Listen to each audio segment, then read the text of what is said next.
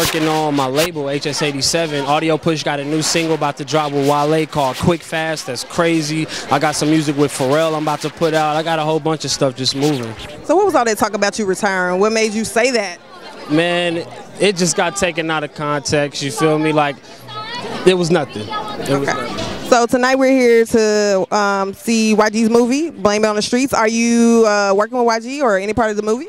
I don't got nothing to do with the movie. I'm just here as a fan, about to watch it. That's been a homie since like 07, 08. So just like to see him here now, it's amazing. Okay, so it's a lot going on in the streets nowadays. I don't know if you heard about the Mike Brown verdict. Did you hear about that? Yeah, I definitely did. I was just watching it at the crib. It was crazy to see, but you know what I'm saying? We just got to keep trucking along, being positive and figuring out ways we can be proactive and use our voice, you know? Okay, and then some more craziness in the news. Bill Cosby, one of our legends that we grew up watching on TV, you know, he's in the news for a couple accusations. How do you feel about people coming out so late to say things like that about him?